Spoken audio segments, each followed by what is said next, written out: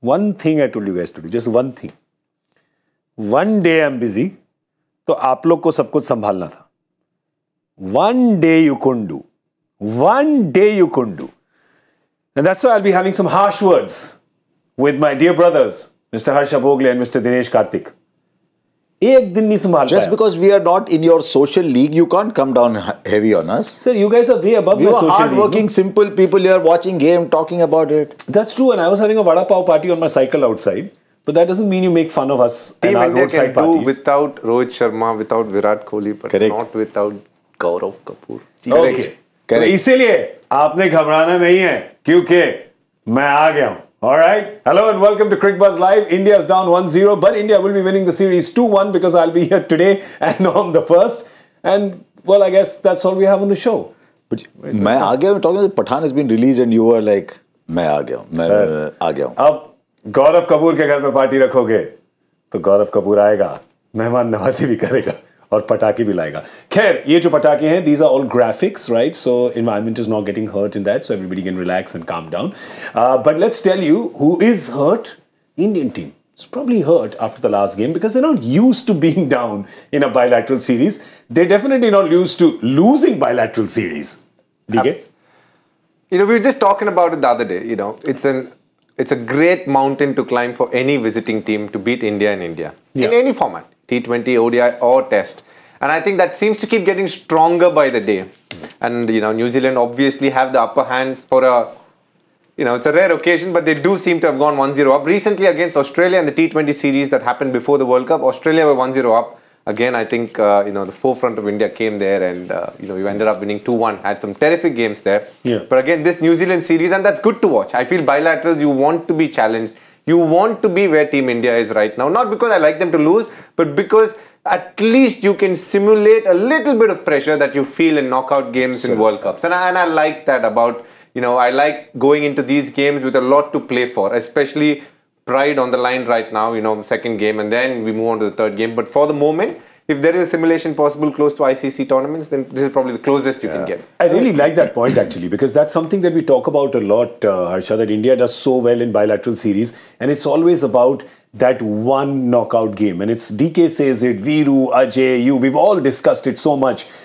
But it's such a valid point, and this is the only way you can simulate it. That's a great word. It's the best way to simulate it, because today you lose out of the series. That's why I was very hopeful that India wins bilateral series 3-0, not just 2-1. Yeah. But go and win it 3-0. Go at 2-0 and say, right, this is my knockout game now. Yeah. And win 3-0. Don't give the opposition a whiff. Always be happy playing front runner. And to be fair, even though there have been a few 2-1 series, India has been outstanding. अब अगर तुम सोच रहे हो ना मेरे हाथ में कागज के मैं थोड़ा होमवर्क करके आया. क्या है सर, कोई कुछ सुनाइए, शेयर वेयर लेके आए हैं? नहीं, मैं थोड़ा होमवर्क करके आया, थोड़े नंबर्स लिख के लाया हूँ because क्या बात करें? हाँ, नंबर्स ही आपकी शायरी है. No, because DK knows all these numbers top of his head, so I have to write them down. Really, does he? अरे, do you? What are you saying? Okay, DK, come on. Okay, I'll check with DK. DK, what number am I thinking of? I'll tell you what, Harsha told me backstage that, the other day, probably I wasn't at my best and I was like, wow, I thought we had a fabulous show and I was like, how am I going to even speak with Harsha? And I'm just waiting to see what is going to happen today, but honestly. The numbers are very interesting. India have never lost a 3-game bilateral series at home, ever. Ever? India have lost 4, but they've all been under 3. 2 of them were 2-game series. Sir, 2-game series Australia के खिलाफ I remember there was 2-0 मैं count ही नहीं करता. उसके पहले 2 one-game series थे. So India has never lost a 3-game series. So when you hear the Aussies say that this is the final frontier, that this is like climbing Everest, that's what the Aussies have already started saying ahead of the Test series. This is like climbing Everest. You understand why they're saying it's like climbing Everest, because you don't come here and win. I think sometimes we're too harsh on ourselves when we say we don't win overseas. Yeah, ghar ka theek hai, it's okay. Now you must have a great home record, then have a good overseas record. Yeah. So there is that saying, right, in Hindi, which is that home chicken is equal to pulses, right? Yes. Ghar ki murgi dal barabar. But the fact is that if you had not said, we would have realized. You would have understood. Also for Australia, I feel if at all there is there's a chance. I feel that they're playing very close to Everest in one of the test matches. They should, I hopefully, have a good result there. That is a venue which India in many ways won't have home conditions, including the weather. But we'll get to that. That's a little later. Yeah, but right now, wait. To go to Australia, you have to go via New Zealand. You don't actually, but we're going in reverse. Some people have had to during COVID. Yeah. The only flights that were coming to Australia were from New Zealand. So if you're okay to go to New Zealand, you have to go to New Zealand to come to. It's like some people had to go to England via Serbia. Yeah. Hoping it doesn't get there. And look at the company you had. I remember this. Terrific. For company you had Mr. Gavaskar. Absolutely. 10 days of a lot of fun. And a lot of anecdotes and stories, I'm sure, because he really lets them rip sometimes. So let me tell you what happened at the toss.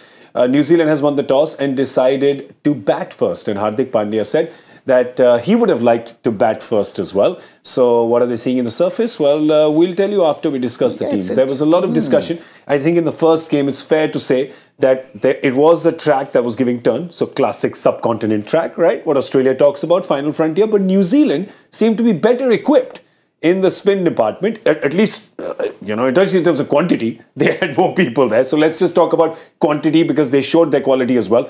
They went in with those spinners. And now the question for India today was, would India pay the extra spinner? Come on, tell us, have they? आपने तो app खोल लिया sir, तो आपको पता है अब. मैं Cricbuzz पे काम कर रहा हूँ तो Cricbuzz का तो ऐप ही खोलूँगा ना. पर हम फोन ही नहीं लेके आते ना अपना.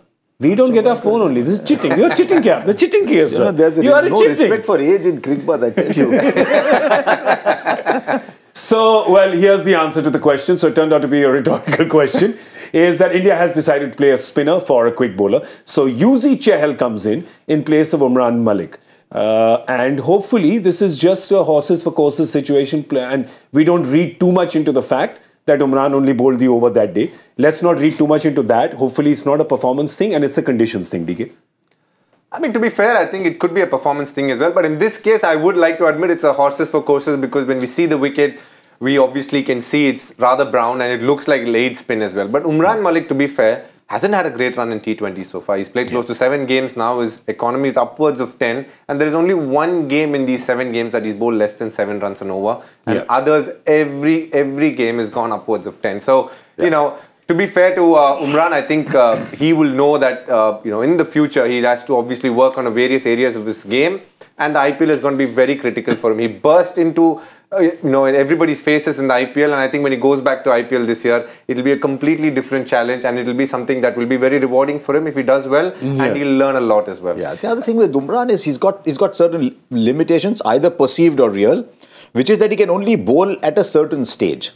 So when you're playing in franchise cricket, you say, okay, I'll bowl 7 to 6, 17. Say 7 to 17, I'll give you 2-3 wickets. Wow, middle overs, bowler takes wickets worth his weight in gold.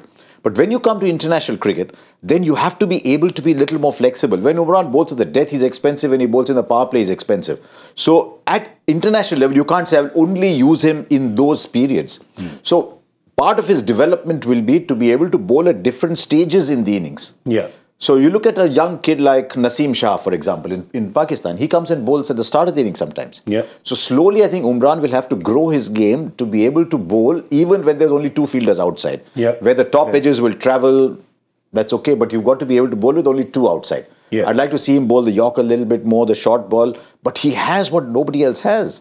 And that's a great place to start. Yeah, raw pace is raw pace. Yeah, I think it's better at ODI cricket at the moment. I still think it's that was the thing, right? When he was playing ODI cricket, I remember we were in New Zealand that time. And we were there. I think the main discussion point was that he's, only played T20 cricket. Can he sustain that pace over 10 overs? Because we'd only seen him in 4. Now, maybe that's the lack in our imagination where we think that 4 can't translate into 10. But he's been very good with 10. So there's no reason why he can't do these things and grow into a strike bowler. I mean, he has taken 9 wickets in these games.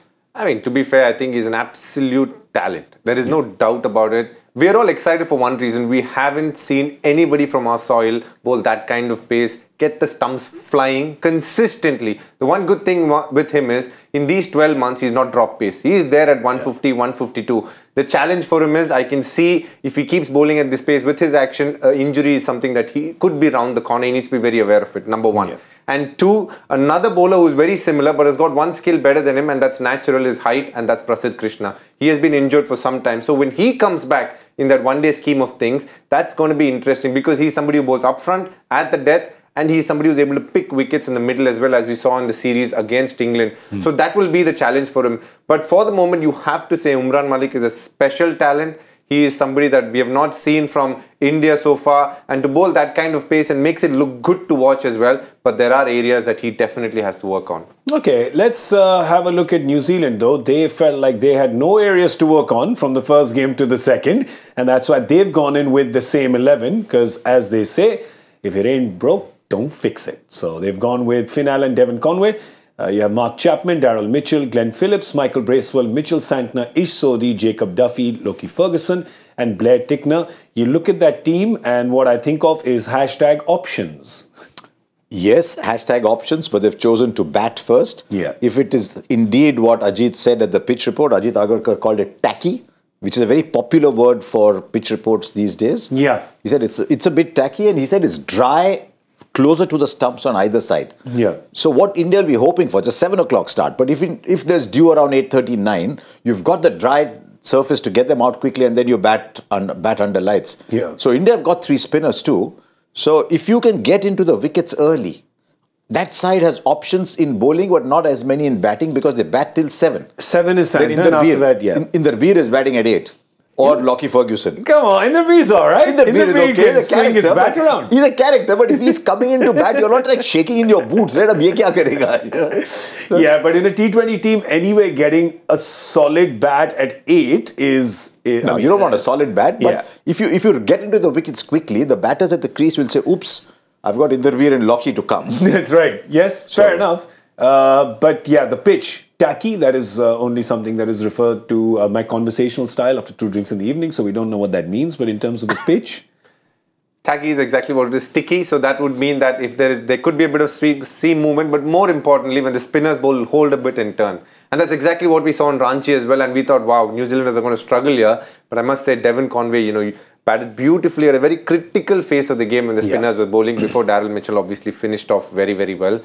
Again, the conditions, I hope, are not very similar, are much better to bat on, and that would mean India have a better chance. But if it's similar to what it is, interestingly, at least on paper, New Zealand have 5 spin options. I mean, if you add Mark Chapman and Glenn Phillips to it, they have 5 spin options apart from the 3 regular spinners they have. So they have a well-rounded bowling attack, but their batting, I think Harsha absolutely nailed it when he said that their batting is light. It looks like they are batting till 7, but in many ways, there are proper all-rounders there in Bracewell and Santner, and they haven't played so much in India, especially Bracewell, not so much Santner. Just put that team, there's something interesting in that team from DK's perspective. Michael Bracewell is the off-spinner, but he's also kept wickets. Glenn Phillips was a keeper who gave up keeping to field in the deep and bowl off-spin. And we are stuck with a keeper who doesn't bowl in our studio. That's true. Why don't you bowl off spin? Perfect. No, all keepers bowl off spin. Absolutely. No, I started with leg spin. I used to go for 2 coaching sessions. Morning I went, that coach changed my action. Then by evening, the other coach changed my action. And the second day I said, I'm done with bowling. So you were a leg spin out-turn keeper? I was a leg spin out-turn keeper. Breaking news. All keepers are wannabe spinners. That is true. And all opening batters are wannabe opening bowlers, quick bowlers. Correct. That's something you learned from Mr. Gavaskar. Exception is Dhoni. He was a medium pacer. He never bowled spin. I never saw him bowl spin. Dhoni always liked bowling medium pace. And then, he bowled in international games as well. That's true. He's bowled, I think, in a Champions Trophy, he's bowled like 4 he overs. got 1 batsman LBW as well. Famous quiz question that Joy also might ask someday. Which is the game in which both captains kept wickets and bowled? Was that just AB and, I don't know, AB and MS? MS claims he got Peterson out, but yes, he did. DRS. There was, I don't think Joy would ever ask such a simple question. He would definitely not ask a question. If all 3 of us know the answer, I don't think that Joy would be asking that question. I can guarantee you that. All right, let's have a look at the Indian team again, because it's quite interesting. I want to talk about the curious chase of Chahal. Okay? Because here's Yuzi Chahal, doesn't play in the 2021. The 2020, which happened in 2021. He didn't play in that. And then they picked him for the 2020 World Cup in 2022. Played all the games between those 2 World Cups. And suddenly it comes to the World Cup and they forget he's there. You were there as well. So was I? Okay. Probably tell us what happened there. But anyway, he's that not was there. A statement that was pregnant with possibilities of interpretation. Was I? That's why I just moved on really quickly, because I could tell the Paps were going nuts. What? Relax, everybody. Back away from your Twitter. Put your Twitters away. coming back to Chahal, we start again, and now suddenly there's this emergence of Kuldeep, and of course we've lived through the glorious era of Kulcha where they both played together, but now so much carb is not good for anybody, so it's either Kul or it's Cha. Today we're seeing Kulcha operate together after a long time. And that's the good thing. I think it's good to see both of them together playing. They did some really good things before the 2019 World Cup. When they just started out, they did phenomenally well. And since 2019 World Cup, I think things have changed and the people have changed, the bowling action has changed, the run-up has changed, everything has changed. But I must say Kuldeep, if I had to put it in a nutshell, is probably and interestingly slightly more improved. You know, especially I think he went through a hard gruel. I mean, he was with me at KKR, had some tough seasons there.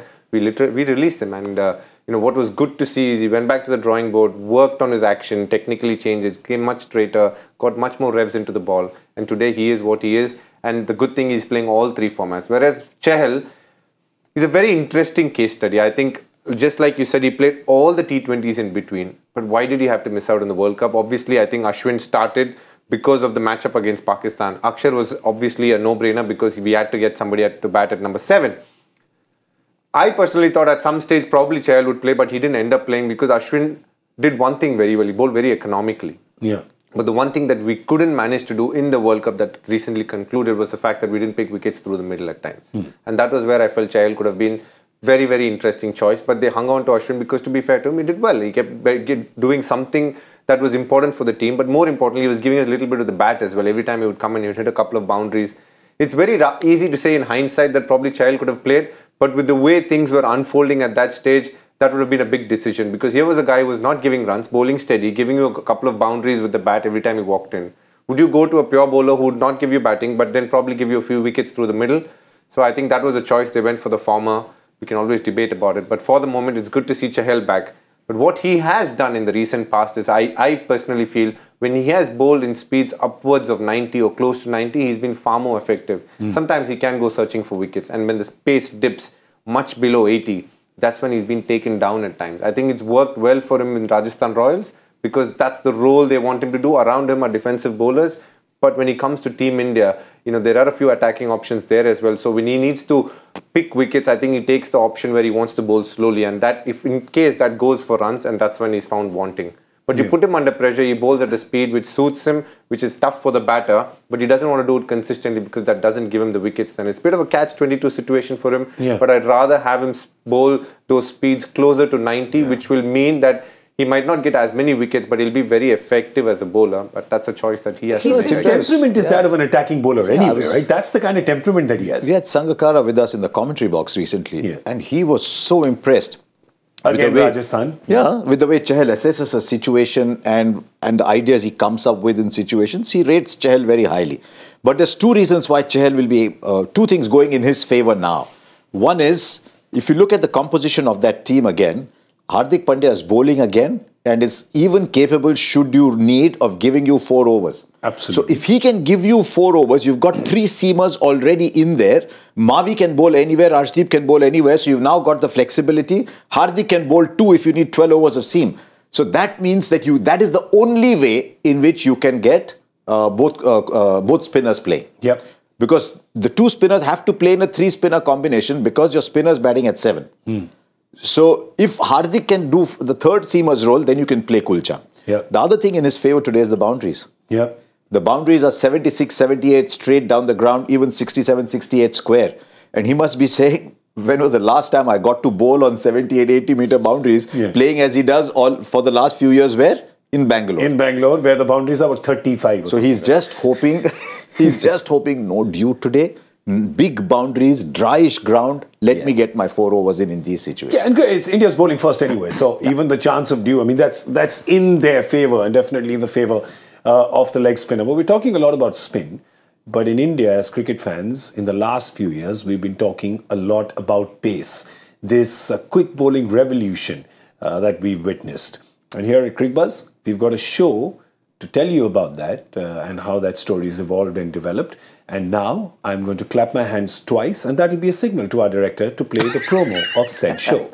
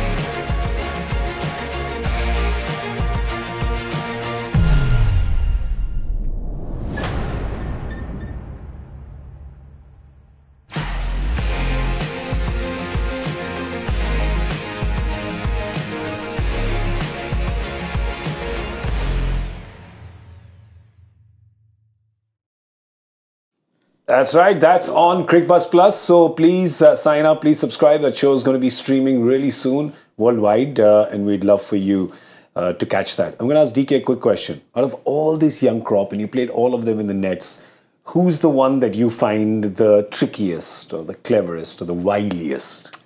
And who is not injured? I think the most talented is Mohammad Siraj. Yeah? Nice. Good call. I like him because he was a genuine outswinger with a good bouncer, but then he's got the ball to come back in. He's got the ball to seam in. And what I like most about him is he values Test cricket the most, and hence he's got a lot of overs under his legs. And that I like a lot about him, and that's going to help him in longevity over a period of time. Nice. Yeah, I just loved that animation, man. I just loved it. Pretty cool. If you want to understand why for players of a certain generation or watchers of a certain generation that is special, go back and look at scorecards from the late 60s, early 70s. We are little kids, reading scorecards, don't get to see the game. And see the bowling analysis. Yeah. Opening the bowling, Tiger Pataudi, Budhi Kundaran, V. Subramanya from Bangalore. Sunil Gavaskar Was different league. He bowled 9 overs once. Oh, wow. And who are the new ball bowlers? Abid Ali, Eknath Solkar, who was a left-arm spinner converted into a new ball bowler. Then when fast bowling came, Madan Lal and Mohinder Amarnath. Wow. Let's look at the bowling figures pre-Kapil Dev. Your best fast bowler was Karsan Ghavri. Almost half his wickets are bowling Ramakant Desai? Earlier. Ramakant got 70 odd test wickets. Yeah. Karsan Ghavri got 100 plus test wickets. Half of those are spin. Really? Yeah, he used to bowl left arm spin. I didn't know because this. He used to hit the deck and bowl left arm spin. And he had that funny, he used to hit the deck. Yeah. He got a lot of wickets bowling spin. So that was the state. Then Kapil Dev came and suddenly you had Kapil Dev one end, Karsan Ghavri at one end. And we thought, okay, we can. But this generation, with Bumrah and Ishant and Shami and Siraj, and then look at the backup around them, Shardul, Prasidh, all these guys is fantastic. Riches. The riches. I still unimaginable.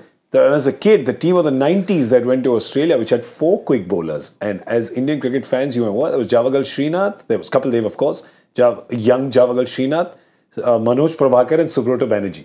The 4 of them went. Yes. New Zealand and Australia. Yes. The era slightly before that, if we said quick bowlers, people would say no. New ball bowlers. Yeah, that's true actually. The difference between quick bowler and new ball bowler. That's right. And Tiger Pataudi used to roll the ball from the first over.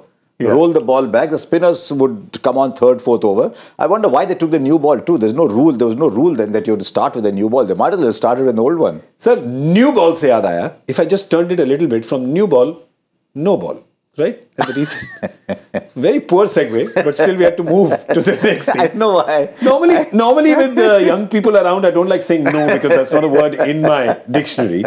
But we have to use it because India does seem to have a no ball problem. DK, when will we say no to the no balls? We've got to say no to the no balls because, hey, listen, I mean, in all fairness, no bowler goes out there to bowl a no ball, right?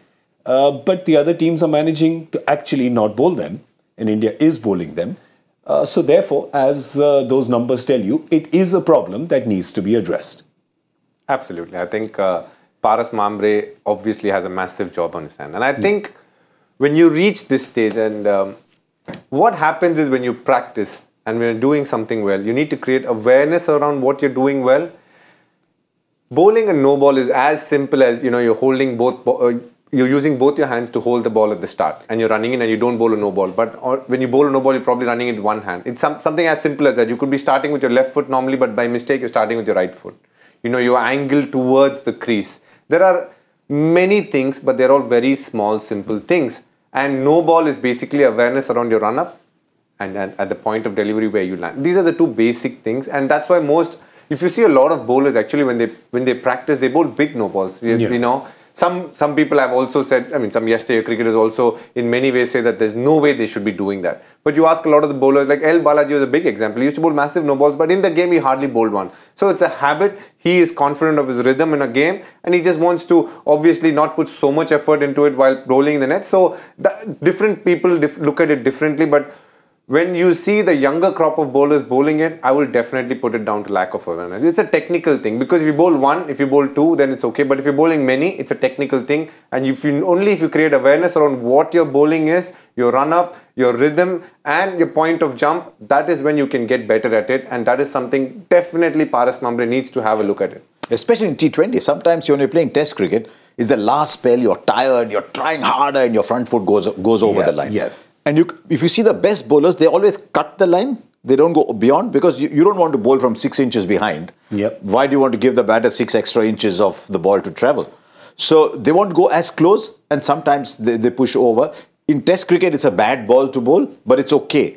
But in T20 cricket, like we saw the other day, Arshdeep bowls a no ball that goes for 6. Then the next free hit goes for 6. You've conceded effectively 13 of one ball. Yeah. And then it became 19 of 2. And now suddenly he's all flustered. Yeah. So it is, in the pantheon of crimes, it is at the very highest in T20 cricket. It does in T20 cricket, because the margins are so small that the minute you do something like this, it almost becomes an unforgivable sin. Not to be hard on the youngster, any bowler, no one's doing it on purpose, but you have to realize that because of the cascade effect that it can have on the result of a game, this is something that has to be addressed on a war footing. But that's what good batters do, right? They take advantage of that, because you could tell, like, Arshdeep bowled that no ball and lost his rhythm for that third ball, effectively giving 19, right? So you lose that rhythm. So that's a good batter will make you pay. And here's Daryl Mitchell doing something that you expected Glenn Phillips to do, who got stuck the other day. But Daryl Mitchell is suddenly become this finisher. That's what I'm saying. It's the options that New Zealand seem to have. And look at this guy. I mean, he won them the game that day. Finn Allen played really well. Of course, Conway got that 50. But he really won them that game with that late surge, because that can really break your spirit going into the halftime. Absolutely. He was 32 of 24. It's not like he got off to a blitzkrieg. He was actually very wary against spin. In many ways, he was trying hard. He wasn't exactly getting rhythm while batting. But that last over completely changed the whole outlook of how he batted. He ended up 30 ball 50, which is phenomenal at that stage. And that's what you want a late order batter to do. But he's actually a number 4. He doesn't, bat too low. He bats at number 5, sorry. Yeah. So he's somebody who is expected to do this, but more so steady the ship if wickets fall early, which is, he came in at a very crunch situation, because Glenn Phillips was somebody who's in good form. He's done well, gets out, and then he comes, takes his time, doesn't do anything fancy, but towards the end, he really made India count. He did that in the semi-final, if you remember, T20 World Cup against England. Yeah, he did. So it's just like I'm telling you, New Zealand options. So with their batting as well, yes, they're batting till 7, but they've got some solid quality, and people have different gears. Like Conway the other day batted pretty much like Finn Allen did, but in the end, when you look at the tally and look at the strike rate, but he approached his innings differently. So that's what's so interesting about New Zealand batting. Player. He's a CSK player. He'll bat CSK players. CSK players just know, basically. Just know. But he'll bat like that, unhurried, calm, and there. Par kar lega. But he's a fabulous player. I think if Finn Allen gets off to a start, it makes it much easier for Devon Conway. And that's the job. We were talking the other day, Finn Allen and Glenn Phillips with Conway in between. Chapman gets a move on. I mean, he's moved from Hong Kong to New Zealand. Yeah. But he gets a move on as well. Yeah. So Conway is that key player across formats. He's a fabulous player. We, of course, will talk about the India openers as well, but we'll do that in the halftime show, which is also popularly known as the mid show, because it's in the middle of the game. But right now, before we ask the joy factor question, I have a question for both of you. Don't look at me with stuff. Look there. No, very simple question. It's a fielding question, because the other day I liked 2 fielding efforts a lot. One was Ishan Kishan with that run out, right? One was Washington Sundar with the cotton bolt. So now we have a wicketkeeper over here. And obviously you are a lover of all-rounders. He'll say run out because that was the keeper's wicket, no? Yeah, but see, one side he's the wicketkeeper, but other side is his boy, Washington Sundar. But boy, I mean, he's also his part-time housekeeper. When they're in London, he makes him do the housework and all by being the big brother in the house. Like you do. Washi, coffee lao types? Yeah, like that. Like he does. He does that. He's like, put the laundry in, do all of that. I guess it builds character, right? It doesn't. It's like in those public schools, you had this Washi. You're ragging him, basically. Yeah, how I wish that was true, It's actually the other way around to a point. He rags you. Oh, he does. A lot. Because he's taller. Yeah, and he's stronger also. But yes, I really liked Washington's effort. I think that was a terrific catch. It takes massive effort to get there. Yes, being tall helped, but just hold on to that catch was phenomenal. Yeah. Also, what he did in that over to get that, right? I mean, he really troubled. Spinners love caught and bowled, man. Spinners love caught and bowled because it means you've done them in the air. The footwork is wrong. You've induced a mistake. What I like with wicket keepers doing the run out is when a wicket keeper is doing that, you're getting an extra fielder inside the circle. Yeah. If the wicket keeper can be an extra fielder inside the circle, then it helps a lot, especially if he's got that eye, dead eye, took, if he can hit it. Yeah. So then suddenly it gives you that extra option. Yeah. So fair. So you basically said both. But you should be in parliament. You'll just keep calling out everyone's speeches for saying nothing. Yeah, no, nobody will listen over there. I'll just be like the speaker going, "बैठ जाइए, बैठ जाइए." Okay, आप लोग भी सब बैठ जाइए क्योंकि the joy factor question is coming, and this one has only one correct answer. Tom Latham is the last cricketer to achieve this in Test cricket. A South African has accomplished it thrice, the last in 2018. Which achievement? I'll tell you, sir, it's very simple. He once ate 46 pani puris in one go. I don't know, your guess is as good as mine. It actually, can I tell you something? With joy factor questions, it could be as bizarre as that. Maybe not pani puri, because I don't think they have it in New Zealand, but it could be something as bizarre as No, they could have it in New Zealand. When you and I were in New Zealand, we only met Indians there. Actually, sir, you're so right. Not pani puri, it'll be golgappas because there are only Punjabis there. Sir, I have spoken more Punjabi in New Zealand than I've ever spoken in Mumbai. I'm telling you, this is guaranteed. But anyway, send in your answer on, as the Punjabis call the Titar. Oh, boy. Send it on the Titar. Hashtag Joy Factor. Hashtag Cricbuzz Live. Any guesses? Any guesses? Any guesses? Any hints? Any clues? Not Anything? even close. Any breadcrumbs for the Hansels and Gretels? No? Nothing? Nothing? No? No. Okay. I'll ask a last simple question before going. I'm asking so many questions today. I feel like Megamind. The question I have for you is a guess of the score. If you would hazard one, please, in 20 overs, New Zealand will get 168. 168. 159. 159 यानी कि ऊपर के मैदान पूरा खाली छोड़ दे भाई के लिए. हर गेम में थोड़ी ना नो बॉल होगा 170 तक जाने के लिए. Sir, but I think that India will win today, but I think that New Zealand will get 178. Sir कुछ सुनाइए ना. एक तो शेर सुनाइए सर कुछ तो. सर आप नहीं सुनाएंगे तो मैं सुना देता हूं सर. जाते जाते. Batting first 2023 average score 128. In LKO? In Syed Mushtaq Ali. No, but in Lucknow. 128. Highest was 188, but there were some 60, 70 also. Now this, as the situation is developing rapidly, with this new information at hand, I take my guess down to 147. But today will be the day 188 will happen. So, just like you gave me two answers to the question, I'll put one on 147 and 177. No, I'm going with 177. Can you imagine losing twice? रख दो दोनों. 177. दोनों रख दो, कोई बात. Sir कोई शेर सुनाने जाने से पहले नहीं मेरे शेर में आंकड़े थे. सर मैं सुना देता हूँ. शेरों को आजादी है, आजादी के पाबंद रहें, जिसको चाहे चीरे फाड़े खाए पिए आनंद करें. बुआ ड्रम बचाओ, ड्रमर तो है ही नहीं. This was Cricbuzz Live. We'll see you in कहाँ से लेके आए इसको?